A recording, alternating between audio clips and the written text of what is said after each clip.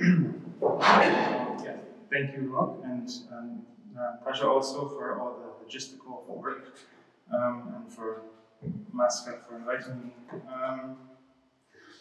So yeah, as you said, I'm going to talk about agency in ecology as a sort of part of the humanities, and ecology as part of the natural sciences, especially biology. And yeah, so this question of agency, right, is usually defined as the capacity for something to act with a goal, right? So there's some intent, or that a living thing, or perhaps non-living things, are able to act with some kind of goal or some kind of intended consequence, right? It's a very general meaning, and you know, this can have lots of different forms and sometimes quite elaborate forms, which is why I start with one of the South African dung beetles. I don't know if people know these things, know these animals, but they got some attention because they roll dung, shit, into a ball, and they collect, and then they need to get away as fast as possible so they don't get eaten or stepped on from the animals that shit they're stealing. And then they roll it always in a straight line.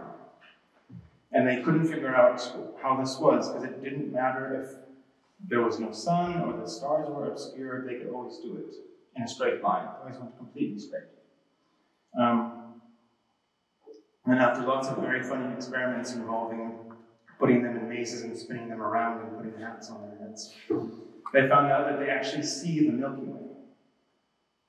So the bands of light, you can sometimes see at night if you're somewhere very dark, see this band of light, but they can see it all the time. And so that's how they're always able to go in a straight line. They see the arms of the galaxy. So this is one form of this. So, okay. The problem with talking about ecology, of course, is there's this humanities form of it. Right? When you say ecology in critical theory or philosophy, it often means how is climate change or how is ecology presented or talked about, right, within the humanities. And so you have quite extreme versions of this. Amitav Ghosh's book, which people might know from 2015, basically says that the humanities can't really wrap its head around climate change or around nature because it's too external and it's too alien to the forms of art and the forms of cultural production that the humanities have engaged in since it was created. So Ghosh basically says literature hasn't really dealt with climate change, literature hasn't really dealt with ecology.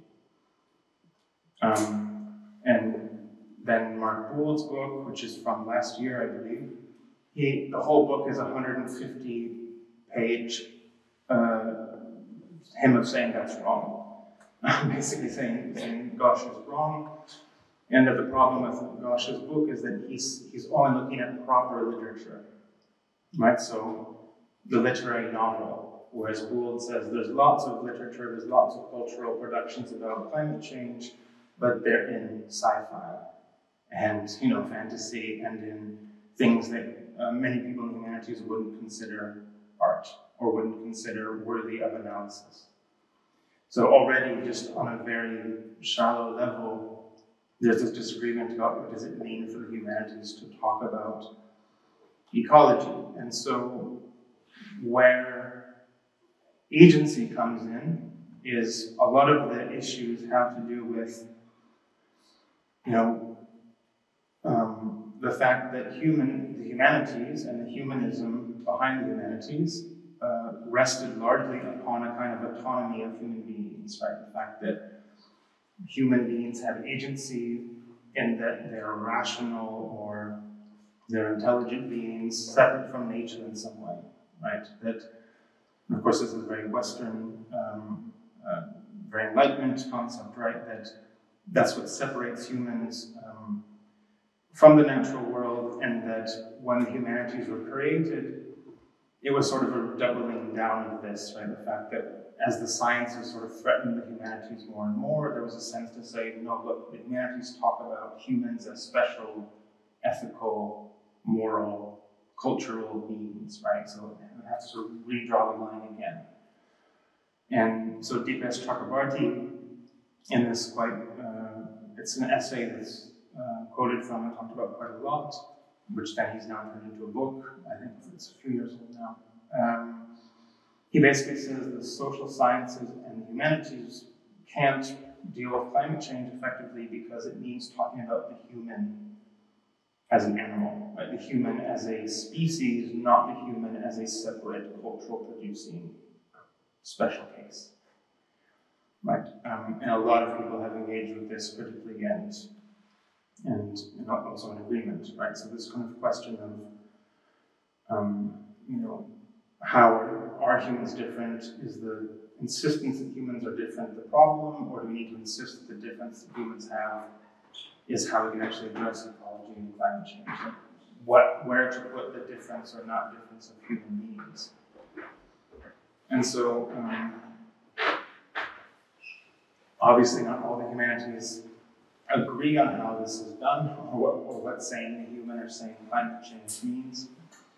So what you can call critical humanism, which would be Marxism and psychoanalysis and certain forms of structuralism, right, will say that yes, humans are different, but the things that lead to climate change are about it's directing human agency in not so good ways, right? So like capitalism, or the fact that humans haven't really dealt with our own narcissism fundamentally, or that we need to understand, that human agency is really only ever a collective thing.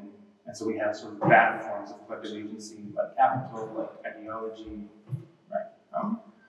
Obviously, beyond this, there's no agreement about what the human subject is. I'm not saying psychoanalysis and Marxism get along perfectly, or a kind of genealogical approach agrees, but this is 3 examples of approaches where there's a sense that humans are different, humans are responsible, but some humans are more responsible than others, and some stories about humanity are more damaging than others, right? So there's some sense that, humanism can be reworked in some way. And then you have what's sometimes called counter-humanism, generally, which would be approaches to humanism saying, yes, humans are different, are separate from the natural world in some way, but we've never really seen what that means. Right? There's been lots of versions of this, but there's never been a real universal identification of human capacity. So this is a lot of approaches from post and decolonial studies.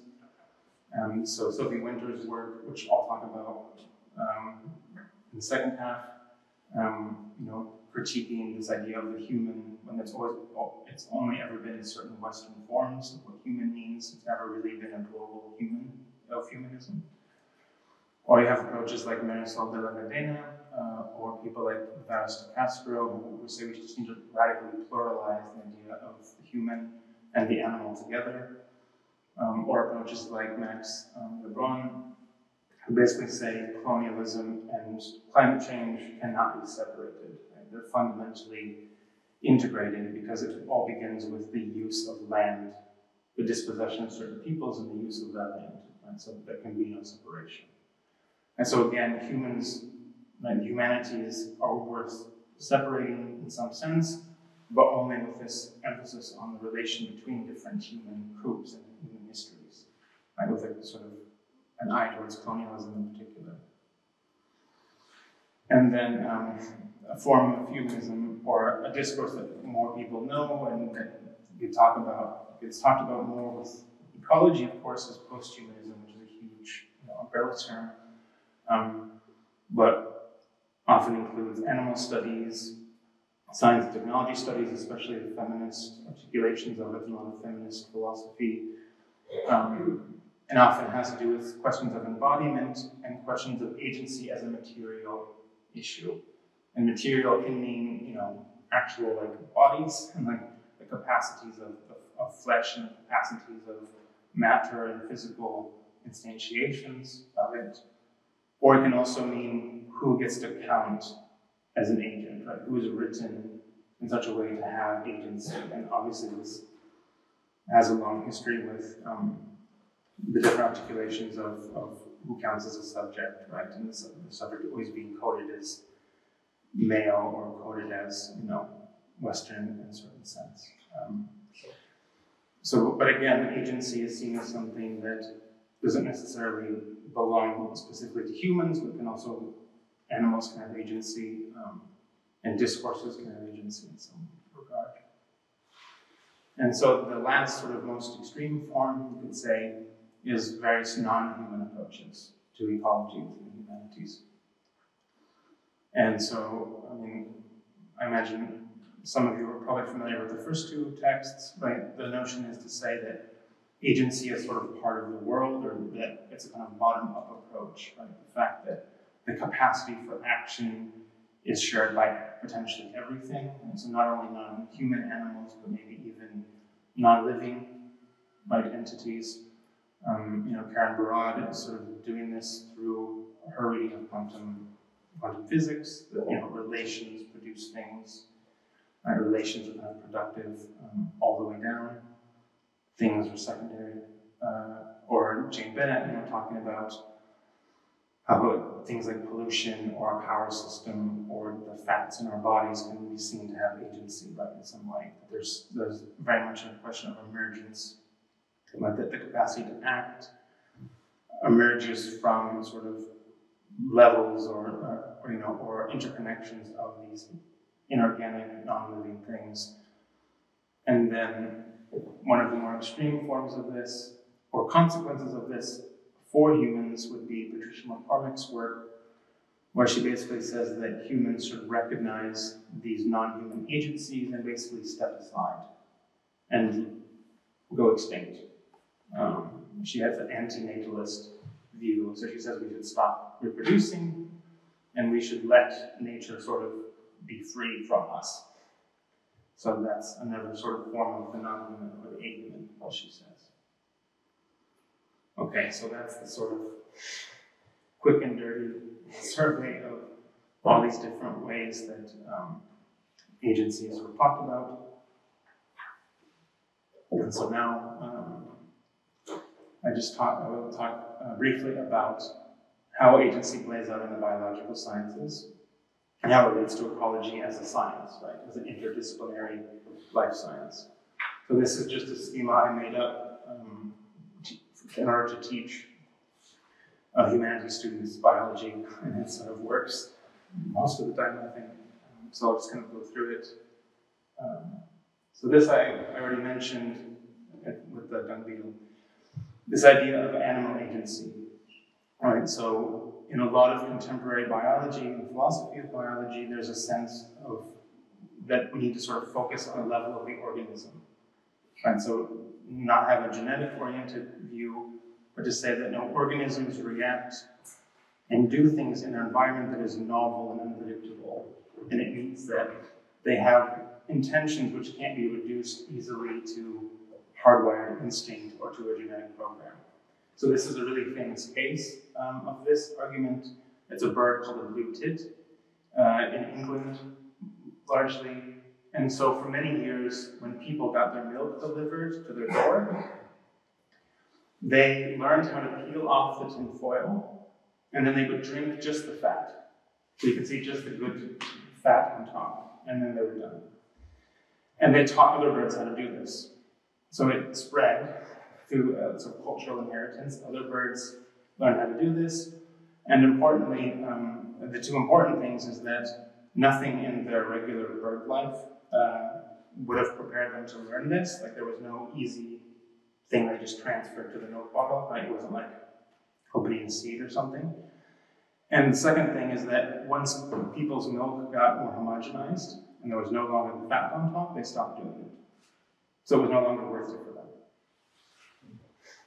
So people use this as an example of saying either there's some kind of process or there's something, right? They have an intention, they have a goal, and it's something novel and unexpected that happens. So that's sort of part of the claim. Okay, and then you can have a more sort of extended form of this agency in terms of how animals deal with environmental forces in various ways. So one of the most common examples of this is, I realize this is a very North American example, but beavers, right? If, they construct dams, right? They block a river. The river produces a sort of shallow lake. Lots of species move in and benefit. The beavers also benefit because they're faster underwater than on land. They build their little houses on top, which they can enter from the water, so they're protected. But of course, rather than sort of fitting their environment, right, the notion is they have a form of agency which adapts the environment, right? It reshapes it. So the dam doesn't just benefit them in various ways, but it benefits many other animals. The dam serves as a land bridge for like moose and deer. Larger animals can walk across it. It protects the forest from fires. It functions as a fire break, right? Because the trees are more evenly watered, so it stops dry brush from forming. And also, when the beavers die, their houses get inherited by the next generation. So when a teenage beaver has to leave the home, they go off and they find an old house and fix it up. Right? So there's also this cultural inheritance, right? Generation to generation. So it's a quite complex thing. Okay, and then in terms of function, I'm talking about living things in terms of functions, is often seen as sort of falling short of agency, right? So function can be anything from how your body regulates heat, right? Or your respiratory system, circulatory system, right? All these things that happen without you having to tell them to happen. Either automatic. And then of course the blurry boundary between this and agency is something, an example is like a chameleon camouflage, because actually when they change colors, the camouflage thing is actually secondary or tertiary. The main function of their color change is to tell other chameleons how they're feeling, actually, supposedly, and it also regulates their heat. So, right, because so being green in a green forest makes sense because you're cooler, it also camouflages you. But of course, if you get pissed off, they'll turn like red and orange and stuff. And so it tells other chameleons, and sometimes scares off other animals. So the point is, right, this is a sort of, it seems like an automatic function. They flex their skin, and these crystals realign, and these chemicals move around, and that's how they change color. It's really complicated, actually. But there's a question of, is this really agency or is it just automatic, right? So this is how the sort of function discourse is. And then lastly is organisms thought about in terms of form. This is probably the most straightforward notion, right? It's about your morphology, right? How many limbs do you have? Do you live in water? What's the structure of the animal, right? And what are the mechanics of how you move and these kinds of things. Okay. So then, between each of these things, there's sort of relations you can talk about, right? So this is in blue, right? Kind of self-organization, development, adaptation, variation. Right, so this is, you can kind of see these as concepts which kind of bridge these bigger clusters, right? And, two of these are pretty Darwinian, right? The notion of adaptation, right? I assume people have a sense of this, right?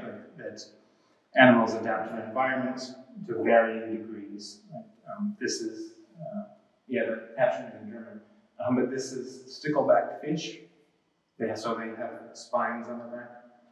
And they're very famous. They're studied really intensely because they adapt very wildly based on their environment. So you can plot one and you can take two that are the same and put them in 3 different ponds, and they will vary hugely in terms of their color, in terms of how they behave. They have high phenotypic plasticity. is the biology phrase for it. There's very, very, they can adapt quite wildly. And then self-organization, right? So this is how the agency of individual animal, right, when it's collective, can produce unexpected, almost environmental effects, right? So this is called a murmuration, which is, when you have a lot of starlings, and every once in a while the starlings form a cloud that looks like one giant bird. It's a rare thing that happens, but this is what happens, right? And this is just the effect of the birds, right, maximizing their distance to each other, wanting to see another bird but not being completely in the way, right? And then you can form these complex moving clouds, which I think, maybe you've seen. And so there's a sense that when agency is multiplied and built up, you get these novel, kind of unpredictable effects. And then development, right? The sense of how organisms, during the development isn't strictly pre-programmed, right? That some organisms even are able to alter their own development as they age. So this is an axolotl. I don't know if people know these. They become very popular as pets. There's lots of I'm blanking on the word, that's bad. There's lots of videos of these online. They became very popular with teenagers for some reason. But anyways, they can adapt their own development. They can stay babies for a long time, or they become adults very quickly, and they can change this. And it's partially about their environment, but there's also seems to be some interior mechanism that they're able to do this. They're also highly regenerative. They grow limbs back very quickly. And again, they're highly studied because they have all these interesting capacities. They're from Mexico City region originally. There's actually more of them in labs now than in the wild. Okay, and then variation is again more straightforward, right? The fact that you can have many, many forms of one species, and the variation doesn't necessarily affect the function, right? The flowers may have slightly different coloration further away, and much more, again, looking at agency as something that kind of from the bottom up, right? Humans are just one example of it. Okay, so again, that sort of follows. This is the same information just presented in sort of more practical sense in terms of the relationship between humanities and ecology. So again, I'm just sort of repeating myself a bit. Critical humanism and this looking at genealogy and what forms, like which humans are doing what, right, is going to be more interested in conservation or on the other extreme, something like geoengineering, right? So you can think humans have a special role to play, but you might think it's a highly technological one, or you might think it's a radically, retreat one, like degrowth or conservation or something, but in either sense, you think humans have an extra responsibility. And so again, human agency is has a managerial kind of role. And then with counter-humanism, right, there's more emphasis on sustainability, indigenous practices, right? Again, sort of looking towards colonialism is in bed with climate change and capital encroachment. And then again, posthumanism and this material agency, right, is generally more open to talking about agency as an organismal thing, right, something that applies to living things in different ways. And then lastly, non-humanism, right, which emphasizes this bottom-up emergent way of talking, is going to be generally looking at sciences beyond the life sciences. So looking at non-Darwinian biology, but also looking at emergence or physics, or seeing agency as a much more general thing. Okay, so hopefully you can see that there's, the question of what agency is very quickly becomes a political question, right? Because the whole sense of who is doing what, how are they doing it, should we let animals alone, because they have the agency to be, in a way, you know, like there's a whole question of, right, what's the level of engagement, what's, you know, who's doing what degree of climate change, how much of it is, you know, should humans just go extinct? You know, like, what's the sort of, it's like we've stuck the knife in, then what do you do, right? Where does the responsibility lie? Is responsibility the same thing as agency, right? I mean, I hope, you know, there's a sense there, right, that it becomes very quickly it's a political issue. And then so for this sort of second, how am I doing on time? I think, okay. The sort of second half, or sort of what I want to argue and talk about is specifically Sylvia Wynter's work, because I think she responds to all of these problems and sees all these different claims about agency in a really important way, in a way that's it tries to sort of cut across this problem of the humanities and the sciences being divided, and this problem of you know shifting the focus away from agency to the focus on what is the human, actually. And so I don't know if people are familiar with her work. I don't know if people know Sylvia Wynter's stuff. She's a Jamaican-born, I should say the Honorable. She's been knighted, I should say that. Since she's the Honorable Sylvia Wynter. So she's a Jamaican-born poet, playwright, novelist, critical theorist, philosopher. And she's been writing since the 1960s. So she's in her 90s now. But in the last few years, the last decade, especially, her work has been getting a lot of attention because of more focus on decolonial practices, right? And taking a hard look at the academy and what the humanities especially see as their responsibility relative to the history of colonialism. And so because of that, her work has come back up to light, and she was writing stuff about this 30, 40 years ago.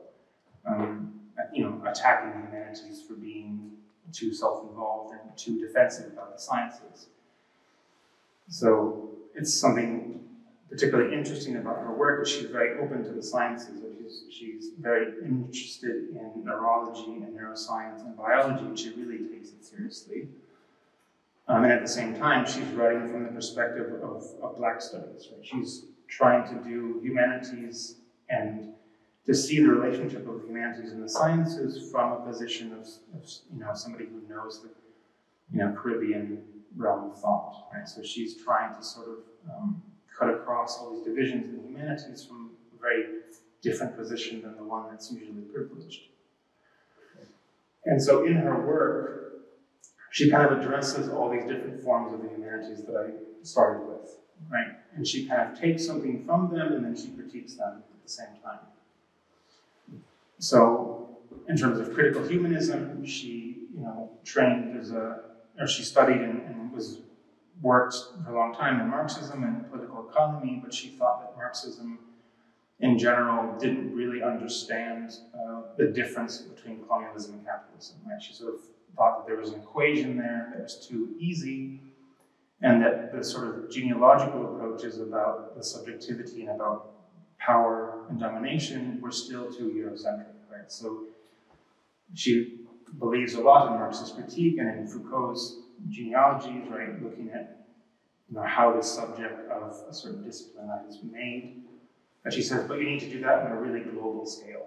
You have to do that actually in a global way, not just in this French way, or not just in this limited sense. And then she's very critical, and I think this made her very unpopular in the 90s especially. She was very critical of how the humanities hid behind a certain view of aesthetics. And this goes back to what I said at the beginning with the critique of Gauche, right? The sense that he's saying there's no climate change, there's no ecology in proper works of literature, right? And so Wynter kind of says there's this aesthetic decision about what counts as proper material, and this way the humanities defends itself, right? So this is how it's kind of autopoietic. It writes its own boundaries and decides what it can exclude, and it does this by using aesthetics.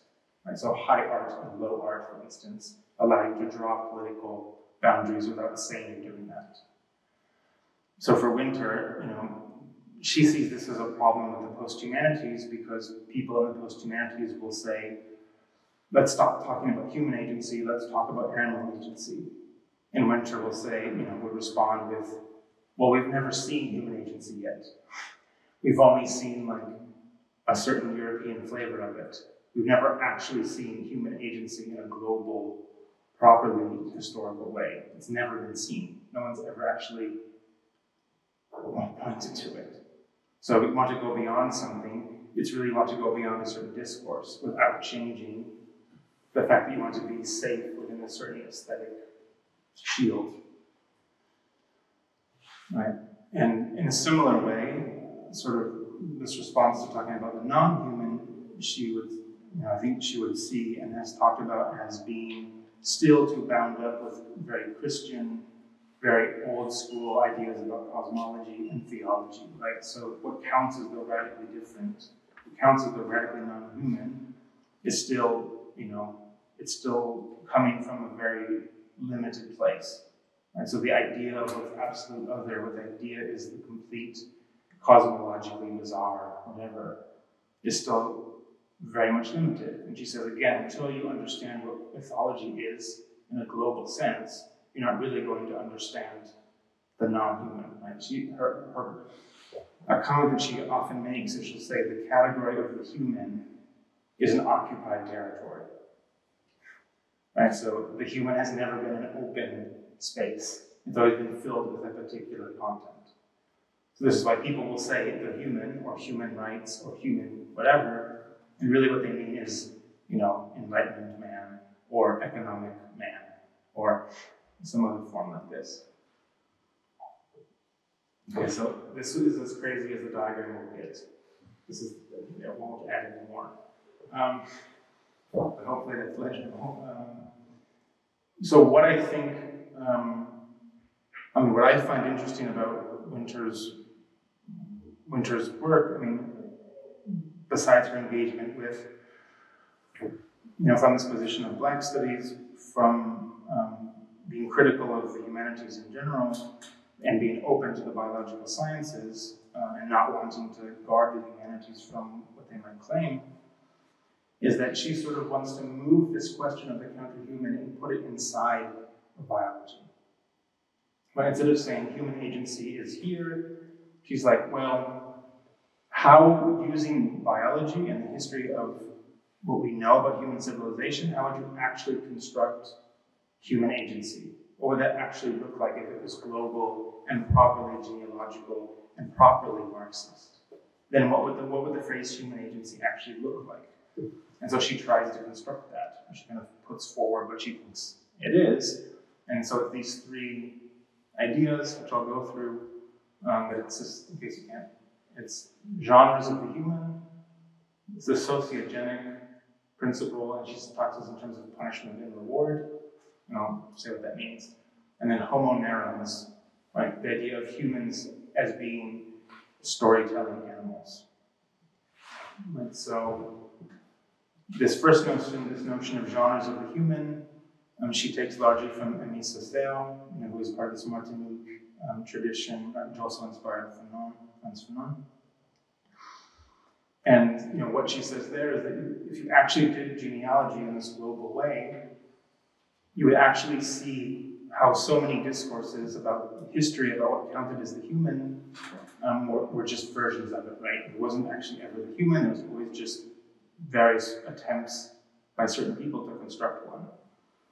And she's inspired in part by Césaire here because he essentially argued, writing around the mid-century in this book, right, he sort of writes how surprised he was by how surprised Europeans were by what happened in the Holocaust and what happened in Europe. And he said you would only be surprised if you didn't know what colonialism was. And he makes the argument saying it's colonialism turned inward. Right? And so he says, if you understand that, then you understand, we have a very different idea of what the human was. And, the one kind of glaring example of this is, one of the first trials for the Nazi concentration camps was was on what was called Shark Island, right, in South Africa, right, where they tested out a lot of the things that they would then, the same guys then took to Germany a few years later, right? So very much in line with Césaire's claim that it's literally turned inward. Then from Fanon, what Wynter talks about is this sociogenic principle and this notion of punishment and reward. So this is where the biology starts to come in more explicitly, as she says, look, we are biological beings, and the forms of social life, right, the sociogeny, which Fanon says, social life reproduces biological feelings and biological responses. So, there's physiological loops of like reward and punishment when we feel a certain way, when we're inscribed in a certain social situation. Right? This, of course, must inform how social structures were generated. Right? So being identified as, being identified by the color of your skin or identified by your gender or whatever, right? This has a physiological effect on how you perceive yourself as well, right? Which is part of Fanon's work. So she says you have to understand that the stories that have been written weren't just written as stories, but they were bound up with, people wrote stories that made them feel good, right? And it produced identities which protected them from others. One of the most extreme examples of this is if you look at medieval art, around the Crusades, white people were pink. Like in stained glass, like their skin was pink. And then sometime around the Crusades, it becomes white. Why did that happen? And the argument is that, there's obviously an intentional thing to say, well, right, we are holy and some people aren't holy. Right? The fact that the clergy had to come up with a way that you could kill other humans and have it not be murder. Right? So killing someone who was black-skinned wasn't homicide, it was malicide. It was the destruction of evil. Right? So then you have a very clear redefinition and rewriting of your literal supposed appearance, right? So this is one sort of extreme notion of this, and then the sort of last big term that she introduces is this notion of homo narrans, right? So that if there's something fundamentally universally human, she thinks it is this capacity of writing narratives. Right? So she thinks all humans narrativize fundamentally, and we have to understand how any understanding of our biology is going to have to deal with this fact. Right? The fact that, as long as humans have been able to be called humans, she thinks there have been productions of what it means to be human. Right? So that what it means to be human is the story of saying, what does it mean to be human? Right? And so to actually see a genealogy of this would actually get us towards seeing what human agency, might be. And again, she thinks certain stories have dominated that more than others. Now, so again, why I think this is, why I really like her work, why I think her work is important, and she doesn't need me to think it's important. Obviously, there's a huge amount of work being done, publishing her stuff now, and tons of students and professors are talking about her work. But there's still a lot of resistance to her work, especially from people in posthumanities. But several reasons why I think her work is important outside of academia, for instance, would be that she presents a kind of anti-deep history. So now, if people know the term deep history, they're sometimes called big histories. Like Harari's book is one of the most famous ones at the moment, right? Like the history of man, human civilization, or whatever. And it's essentially not that conceptually different from stuff that was being said 300 years ago. Right? So part of what Wynter is saying is no, look, you're telling the same story again. You just adding statistics and other discourses, but the fundamental story hasn't changed because it's still rooted in something else other than fact-finding, right? Or Steven Pinker, which really, this book put me into such a rage. It was like a punishment. Who just, is defending reason, right? Let's defend rationality, let's all be good scientists, and then he decides who counts as a scientist, and it's like the philosophers he likes, basically. Or this book by Joseph Heinrich, right, where it's, as you can see, right, how the West is so great, but I don't know if you can read, it's WEIRD stands for Western, Educated, Industrialized, Rich, and Democratic. And the book does not mention the word colonialism, which I'm not really sure how you say industrialization and wealth happened in the West without that word, but it's really strange to read. Right, so again, I think Wynter is like the anti-form of this. She likes this idea of deep history, of big histories, but she's like, but you actually have to do it for real, right? You actually have to mean it. You can't just say, yes, great history, let's start with Descartes. She's like, no, right? You actually have to say, no, where do you start? Like, even that is a hard question, right? Like, you can't just fall back on the same stock plots, right, again and again. And then the other reason why I think her work is important, and this is really about her engagement with genetics and this biocultural, right, the intermeshing of the biological and cultural, is that she's also serves as a very good critical eye to this kind of work. This is just a textbook. Enough people know behavioral genetics as a field. It's getting a lot of attention, especially in the last 20 years, I want to say. But right, it's people who try to draw a somewhat direct line from genetics to behavior. Right? In the sense, like, there's a gene for, there's been lots of study, even in the 90s, right, people love saying there was one gene for something, which there's never been one gene for anything, by the way, that's never happened.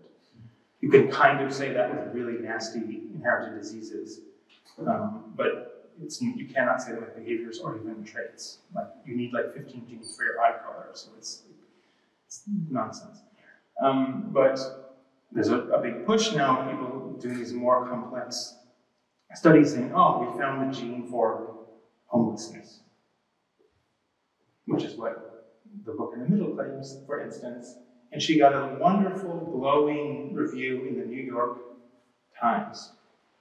Just the most lavishly praising, like, oh, she's trying to convince these stupid humanities scholars who are anti-science that genetics matters, and that she's really struggling against them, and it's really hard.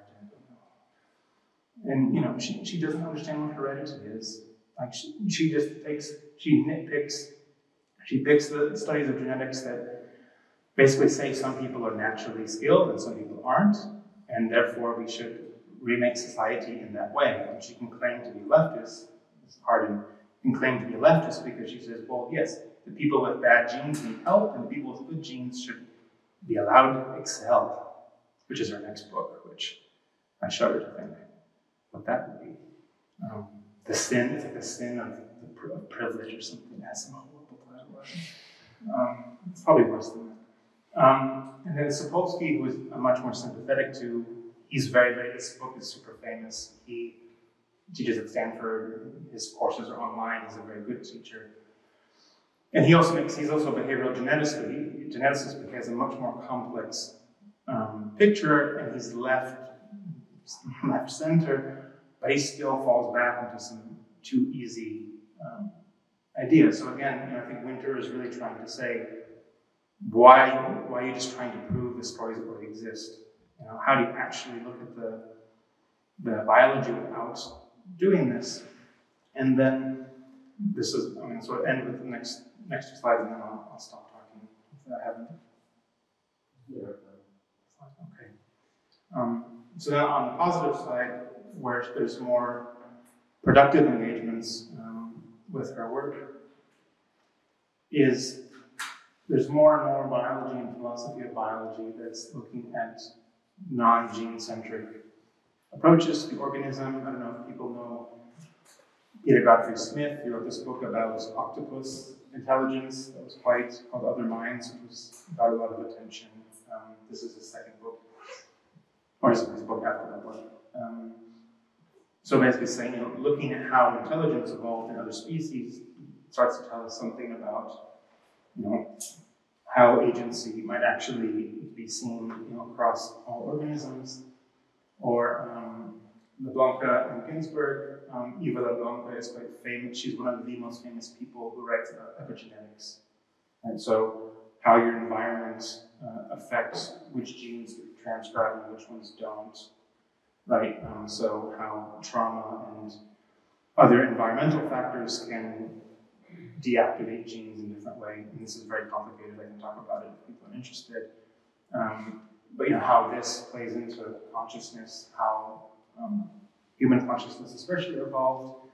And Terence Deacon, who Wynter cites a few times explicitly, talking about how we get from physics to biology to eventually something like language.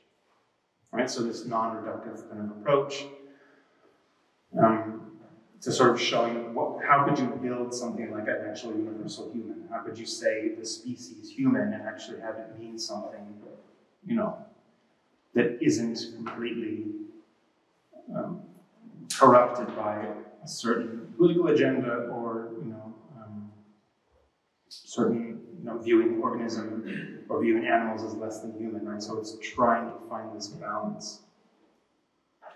And this is then 3 works who also engage with Wynter's work extensively. And these are all from within Black studies. And so, for instance, the first book by Wale, sort of uses Wynter's work and tries to critique the Eurocentrism of something like biopolitics, or critiquing Agamben, for instance, for talking about the subject of law and not actual bodies before the law. Or Jackson, who talks about the human-animal divide, and how this has to be thought, especially in terms of Blackness, because obviously there's a long history of, people of color being seen as the most animal-like, even if they were still technically human, right? They were put at the bottom of the ladder. And so when you have animal studies people saying humans and animals are the same, you have to do that with knowledge of this history, otherwise that's a problem. Not a small problem. Like, what does it really mean to say? You have to really think about the human animal connection with this history of colonialism. Otherwise, you're repeating, right, these ridiculous errors, these shallow stories. And then King's work also taking this notion of Wynter and the human and thinking about it in terms of geography, right? That you actually have to think about the places where the idea of the human comes from. It's going to be different, obviously based on the histories of the place, but that some kind of universality is still possible. It can still be constructed. Right? So it's not a deflationist kind of project.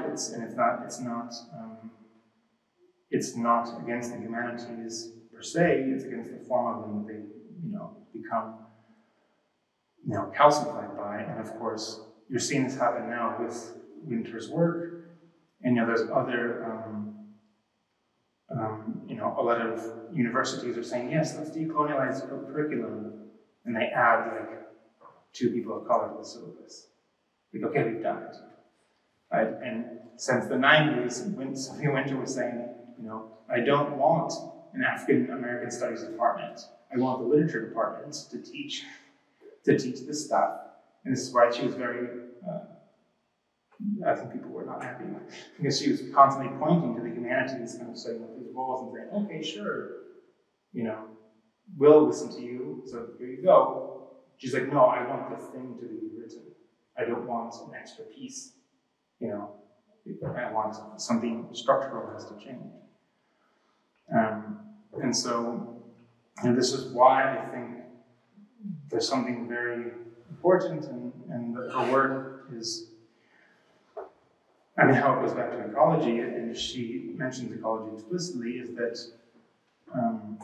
she puts these terms sort of in relationship to, function and form and force, but she never claims to know what agency is. And that's the term she actually suspends. She says, we haven't seen it. We don't really know. We don't really know what it is. And so this is the last slide. And this is a quote from Wynter, which I'll read. You'll also get a sense that she's tough. She's very, very intense as a writer.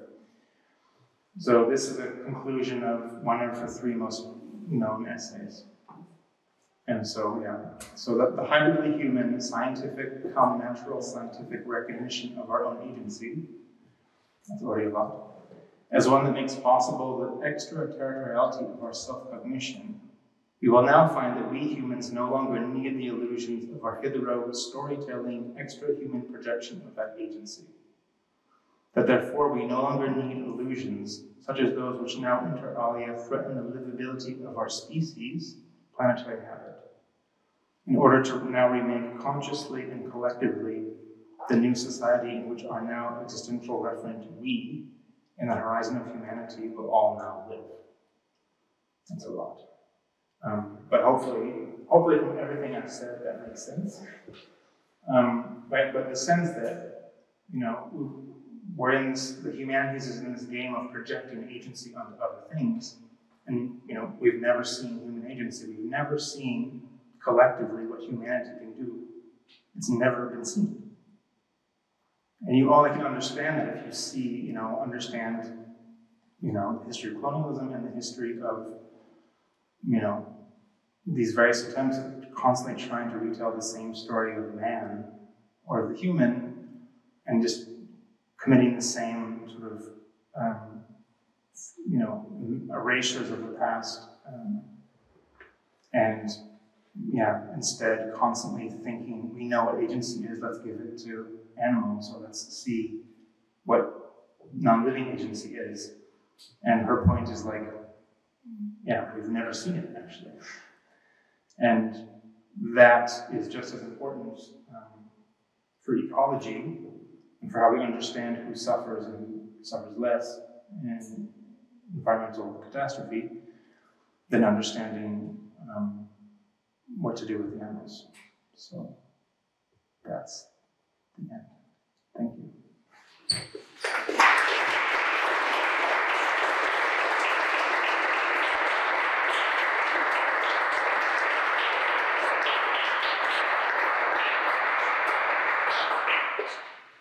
Thank you, Ben. We still have time for some questions. Would you like to ask something?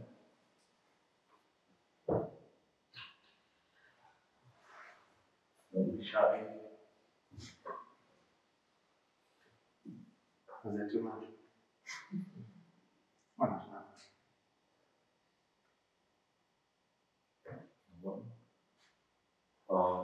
Then maybe elaborate on the epigenetics.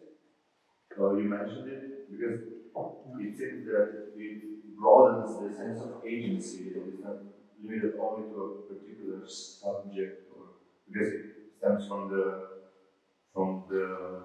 context in which the subject or individual is placed.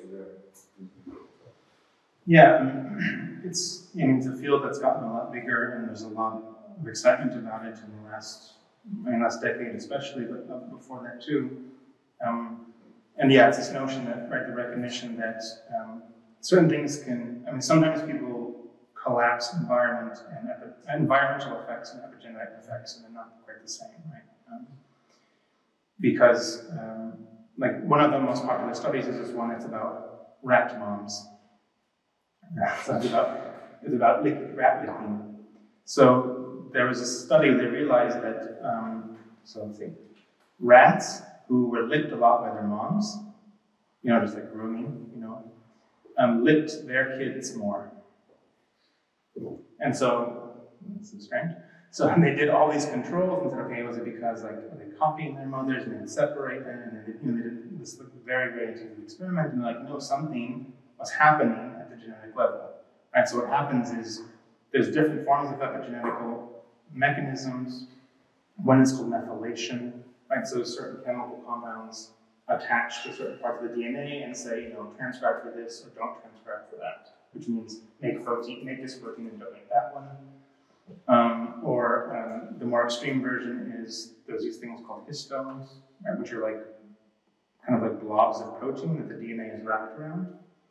And some things can happen in an organism's life where the histone will actually engulf the strand of DNA. It will kind of like eat it. And so which means it will never be turned on. So there's lots of levels. So what they realize is that lots of mom licking in the rats activated, right, was causing certain strands to be methylized, or to be chemically bound, and that not only that, but that they could be passed on to the offspring. And so that was one of the first big studies saying, whoa, this is something that's happening here.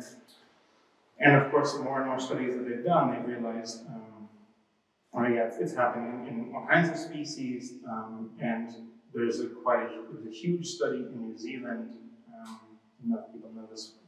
I don't know how popular it was, but they studied thousands and thousands of kids from birth until they're until their 30s or 40s, and they realized similar things were happening in humans with depression, for instance, right? And so which doesn't mean, right? It doesn't mean there's a depression in you. It means if you have this gene and you get through the age of 10, more or less okay, you're fine. So you can have the gene and nothing happens. But if you have this gene and then something really messed up happens to you between the ages of 8 and 10, this thing is coded for, and then you're really, really likely to get depression. Right? So again, it's not like a causal thing, it's that certain paths get pushed, right? Certain things will be transcribed, and certain things become much more likely if something environmental happens, right? So yeah, it's, of course, there's also the ethical thing, which you can't really ethically do an epigenetic study on humans for trauma, for instance, right? Because you have to traumatize a bunch of people intentionally, so that doesn't really work.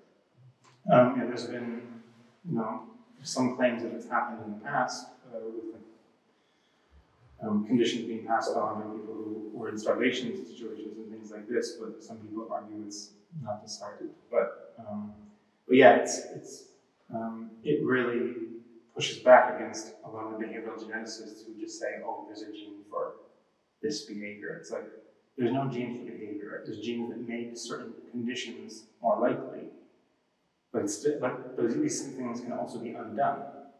And so things that get transcribed for, it doesn't mean it's passed on, it doesn't mean it isn't then chemically changed again, right? So there is no easy causal line. So yeah, it sort of complicates this whole notion of agency.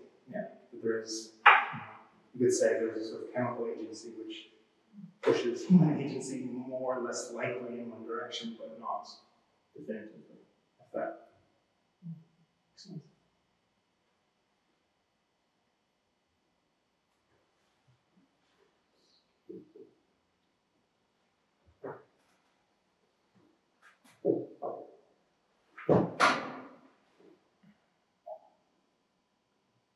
One more on the square, or the corners of the square. Which the crazy one or the less crazy one? All of it. But is it based on Wynter's terms, or did you figure it out all by yourself? No, the ones in the middle are her terms. The ones inside are her terms. So homonerons, drawings of the human, sociogenic punishment reward systems, those are her terms. But the basis of agency towards one function is yours? Yeah, that's just mine. How did you define it? Can you make different ones? What is the defining base for those four? Biology, right? Yeah, this is just because I was teaching history of biology to humanities students, and there was just so many terms and there were so many names, and it just became kind of massive. And so it was basically just 3 years of me being like, what's one schema that can cluster everything? You know, and I did this like as a teaching trick, and I refined it and the words changed a bit over time, but I think it mostly works. I think. I mean, I sort of ran through 200 years of biology and said, okay, does it sort of hold up more or less? You know, thinking I'll have to get rid of it, but I think it mostly works because, you know, I mean, you can also imagine how like, all the other disciplines, I think mostly because the other disciplines, subdisciplines of biology, which of course pre-existed biology, right, like medicine, right, like medicine or, you know, like forms, just like morphology and development, right, embryology, right, all that stuff is going to be over there, whereas function is going to be, you know, anatomy, physiology, right, these kinds of discourses, right, whereas agency is more about the kind of organism, right, more about like the beginnings of biology, right, there's a sort of capacity for action, right, so this is connected to ecology a bit, but also connected to yeah, the organism is something different, right, from the non-living world, which, you know, that wasn't really proposed until quite late, which is weird. I think biology became a discipline around 1800, which seems strange.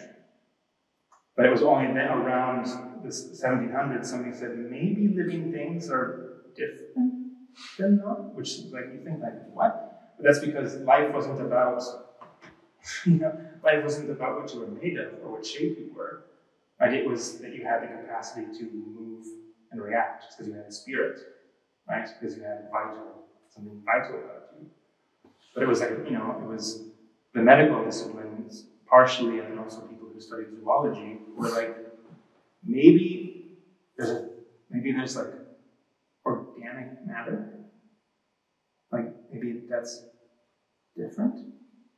I mean, you know, right? Like, which of course was a heretical thing to say, because what makes life different is soul, or right, an animating principle, not anything having to do with stuff, not with matter, not with, you know. So it was also, you know, trying to sort of see how, yeah, these other disciplines which fed into biology, to sort of keep them, you know, different but still related. So I mean, that's why, I mean, it was just a lot of brute force trial and error, basically. Okay, I think these capture most of the stuff in biology. Okay, it could still break. It's definitely possible. But I've gotten to the 1980s in my history of biology, so far it's okay. But,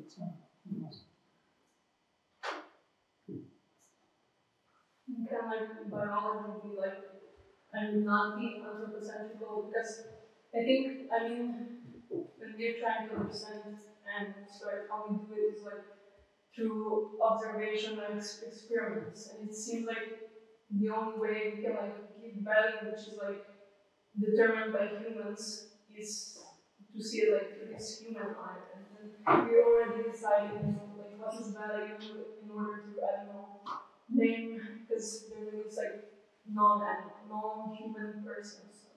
mm-hmm. So I don't know, like if we're even like, if it's even possible to do, right? Because even when we're trying to like understand animals, we can subject them to this like, I don't know, like objects almost, you know, like taking them as like examining them, you know, and I just like, I don't know, I think it's not ethical, but then like it's almost as if like we're not willing to understand something without like this form, which usually is, can be exploited. So I don't know. Yeah, I mean that's a big part of like Peter Guthrie Smith's work. Yeah, because of course you have these long traditions, right, in ethology, right, the study of animal behavior, where right there was generally the two approaches of like behaviorism, right, where you don't assume anything, you just watch what they can do, right, or cognitivism, right, where you assume something is going on inside their heads, and you try to, you know, go to where the animals live and not stick them in the lab, but instead hang out with them, right? And figure out like, okay, what are they really capable of? What can they really do? And of course, both are very much through human eyes. And there's a lot of, I don't know if you know, there's this really nice book called "Are We Smart Enough to Know If Are We Smart Enough to Know If Animals Are?" And it's this Derval, I think is his name, and he kind of shows this history of how, like how hard it is to get around this human bias. Because, like for instance, when they were testing the intelligence of elephants, and so they put it, this classic test, right, is you put something outside their cage, of course their cage also, so there's that, and you put something outside their cage and you give them a stick. And you say, because right, the classic test is with monkeys, because the monkey will take the stick and drag it under the bars. And the elephants didn't do that. And so a bunch of behaviors were like, oh, elephants are pretty dumb. Now, if you're an elephant, you don't like grabbing sticks as tools, because then you can't smell anything. If your trunk is not an arm. So they fail, right? That's like first failure. And then it's like, so it's like this whole point is like we have to actually see, right, the animal in terms of what its capacities are and its interests. So like, okay, put something above the elephant and give it a box. And then it will kick the box. And then stand the box, and then go, whoop. Right? But they don't want to hold the stick because then they can't smell, right? So it's like, so there's that level, and then, Godfrey Smith goes even further, and this book ends on kind of a downer. And because he basically says, I think what you just said, in the sense of, he describes, I think the metaphors from Wittgenstein, but he says, like, maybe consciousness for every different species is like a walled garden. So we just won't ever really see what's inside. Right? We'll never be able to do that. So, yeah, the question becomes, if you have not the behaviorist view, but the cognitivist view, if you think, yes, all animals have something going on, something like agency they have, and even more than that, we want to say they have inner experience, then yeah, what can you do besides protect them from exploitation by humans? Right? You can just say, therefore they count as persons, right, in this legal sense, right, which has also been applied to ecological systems, probably know, right? Like even some rivers, right, or environments are counted as legal persons. Is that enough? Right? I mean, it's sort of like a shield saying, don't mess with them, but you still get very stupid articles by people who are like, can X feel pain? Right? Can snails feel pain? Do fish feel pain? And of course, all of this question is, well, we're going to find out. And yeah, there's torture in living things. So if it stops that, it seems good. But then the question is this legal form, which of course is very human-centric in a way, is that enough to just say they're human enough that you shouldn't hurt them? I don't know. I mean, we're starting to see what the effects of this will be. Whether saying they're legal persons will be enough. It would be nice if it was, but I worry. It won't be. And do you have any thoughts, because it seems like it's like present everywhere, like this is the other, right? Like I see the other as less usually. And there was this thought that it's connected to skepticism, already from the young age, how you receive, different animal forms like spiders, like your relation, and as if if we change that already in the young age, that we wouldn't maybe have perceived others in humans. So with race, for example, but I think what we were talking about today was maybe that what we actually should be doing is first focus on humans. So the fact that we already in this species, we have issues within our species with race, we're not going to find how to be. We find a form that's totally different from ours. So. Yeah, I guess the hope is it can be done at the same time, because you're right, of course, and there's a lot of people who, when Wynter talks about Fanon's work, right? Because he was also a practicing psychiatrist, of course. So he did a lot of work on the what is internalizing this identity. Someone else calls you that, right? Am I that name? And so discourse, am I that slur, right? And then how that affects people's perceptions. And of course, yeah, when you have thousands of years of like those people are other, those people are other, those people are other, like right, Christianity being like a really good example, right? Like how like let's make Jesus more white this year, like it seems to happen every year. Like Jesus becomes like a spotlight with eyeballs at Christmas time. Or yeah, there's I think where there's interesting crossover. And some people who work in de-escalation work also address this. They say that many people have immediate physiological reactions to someone they've been told is other, right? And so the point is like, how do you, this is like where the physiological feedback and punishment reward stuff comes in. It's like, how do you train people, to not react to something that they've had pushed into them for, their entire lives? So the question is, does that structure overlap with animals? And I think you're right. There was a funny point made by Stephen Jay Gould when he was a paleontologist, and he made a point saying how if you look at cartoon animals, they become more baby-like. And it's even in some languages, like in German, for instance, anything that looks cute and has big eyes has a diminutive ending, and other animals don't. So this is like a really weird, chin, right? Unseen, I can't do it, right? Unseen, it's this like cute little, the cute version. And so there is this kind of strange training of we'd that's why Mickey Mouse's eyes got bigger and bigger every few years. The Gould actually makes a chart where you can see how he evolved into a baby, right? And so there is also this, it's a similar, I think, structural bias that, we want to perceive. But of course, this is also very culturally lost too, in I think ways that we almost forget. And I know this because, this is a short anecdote. I was at dinner with a bunch of people, and the person next to me, one of my friends, who's Australian, and we were just talking about all the things that almost killed us as kids, because we both grew up I grew up in the desert, and she grew up in Australia. It's like, there's this spider, but this spider's even worse. But there's a scorpion. I'm like, but did you ever have one of these poisonous snakes? She's like, you get these spiders over your head in Sydney. I'm like, and everyone else at the table were English, and they were just horrified that this was possible. Like for them, nature was like a green hill with a sheep on it. That was it. And so then you start to think about this, it's not only what you grow up with, but then what the books you read, say it's cute and not that the bad guys are rats and the good guys are mice. So, that's a real example. How would you undo that?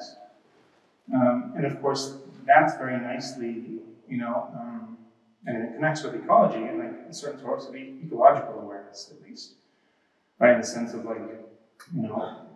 don't step on a centipede, because it's a centipede, right? Or I actually did a talk once about how cuteness is an ecological threat, right? That the animals that get funding in zoos, for instance, are the cute ones.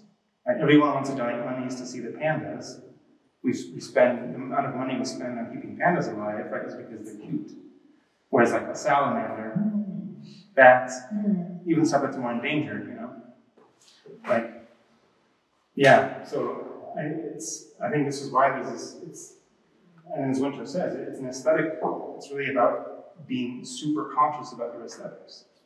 And speciesism and racism, obviously they're not the same, because of the history not the same, but there's a fundamental aesthetic blockage that we teach very early, and there's no reason to do that, right?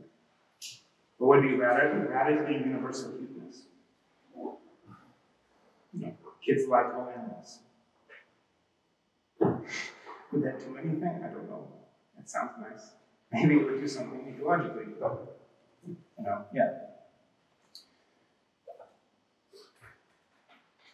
So you're against youth exploration?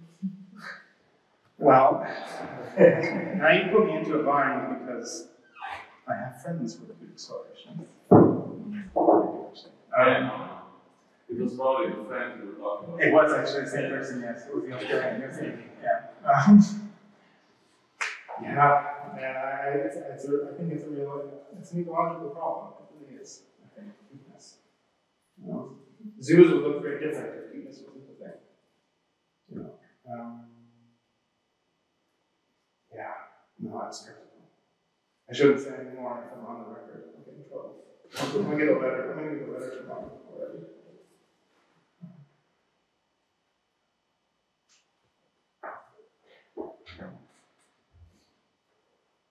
Okay. Thanks, Ben. Thank you. Thank you all.